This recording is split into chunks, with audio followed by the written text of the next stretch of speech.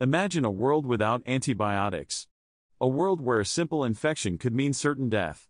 But thanks to one remarkable discovery, that nightmarish world was transformed forever.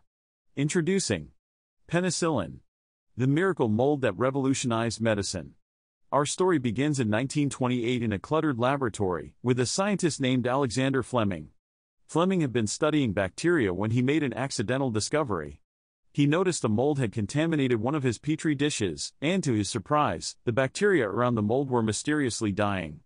This chance encounter led to the realization that something in the mold had powerful antibiotic properties.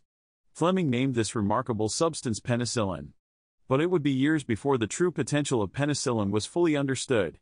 Enter Sir Howard Florey and his team of scientists. In the midst of World War II, they embarked on a mission to mass-produce penicillin and save countless lives. Their efforts paid off. By 1943, penicillin was being produced on a large scale and distributed to hospitals around the world. Suddenly, infections that were once deadly could now be treated effectively. Penicillin had become a medical marvel, forever changing the face of modern medicine.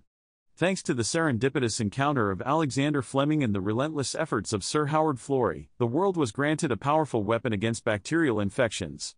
So, next time you take a pill or receive a simple injection to fight off an infection, remember the extraordinary origins of penicillin.